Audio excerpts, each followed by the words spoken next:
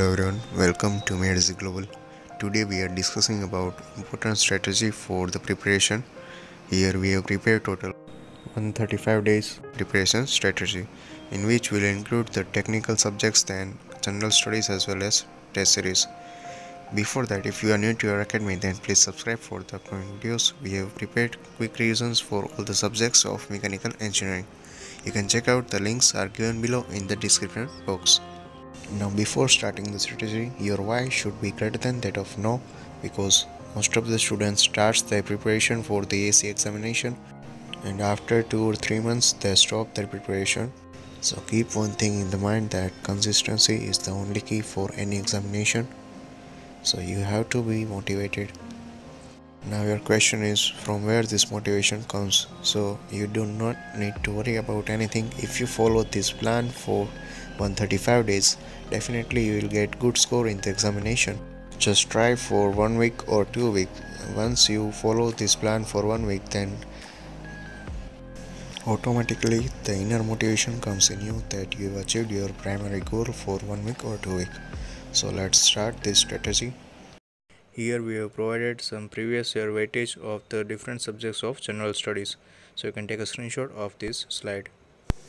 Now let's move towards the technical subjects. Here these are the weightage of the different subjects in the year of 2020, in the year of 2017 and 2018 respectively. So you can take a screenshot of this slide also. So here as you can see that most of the time the question were asked from the fluid mechanics. Here this is the weightage of the mains examination, in which you have to write the theoretical questions. So in that also the most of the times questions were asked from the power plant engineering. You can see the slide here. Now let's see the strategy. In the first round we have provided total 54 days, and according to the 54 days we have provided the days for the respective subjects. So you can take the screenshots if you want. Here your timing is the main key point, so we have provided different times according to the subjects, so you can note down the timing also. And truly this 135 days your timing will be remain same for all the days. So these are the total 54 days for the technical subjects. Now let's move towards the second round of the revision. So yes, here we have provided less number of days according to the different subjects, because in this round you have to just revise your short notes, then write formulas, then attempt questions from GATE previous year only. Here note that you have to give one test every day in the time of 6:30 pm to 8:30 pm. So in this way your second round will be completed into 29 days.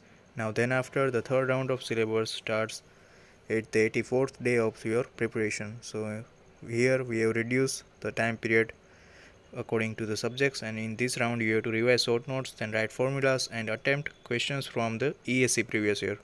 So in the second round you have to prepare GATE questions, and in the third round you have to prepare ESE previous year. Here note that you need not to give any test series during these 17 days.